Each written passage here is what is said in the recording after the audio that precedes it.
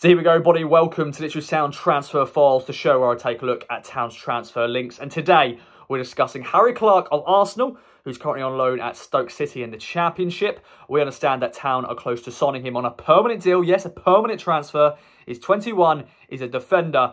Of course, he's had connections with Town before, was in the youth academy at the club, born in Ipswich, but then left the club at the age of 14 to join Arsenal for a reported fee of 100k. It was a compensation fee, of course, because he was 14, and we've seen a few players like that leave.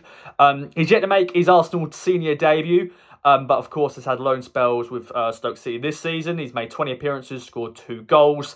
He's also had spells with Oldham in League 2, Burnley and Ross County in the Scottish Premiership. And as I said, 21, he's a defender. I don't know much about him, to be honest. I don't watch much Championship football because Ipswich are in League 1, but he's an Ipswich boy. I'm sure you will probably know maybe Luke Wolfenden because, you know, he's an Ipswich boy as well. Very different ages, of course. Well, Luke Wolfenden's a few years older than him.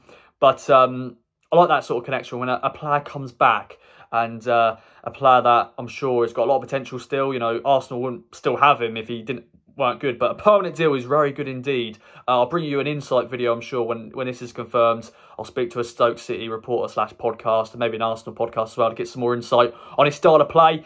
But yeah, it'll add more, you know, defensive options.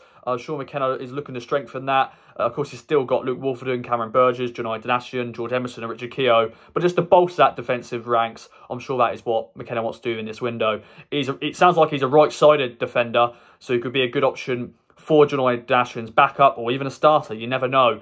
But yeah, I think this is a very promising transfer. He's already played 20 appearances in the Championship this year, scoring 2 goals, which is good to see. Let me know your thoughts on this, guys. I'm sure I'll bring you some more updated stuff on this transfer. Thanks for watching once again, and stay tuned. Bye for now.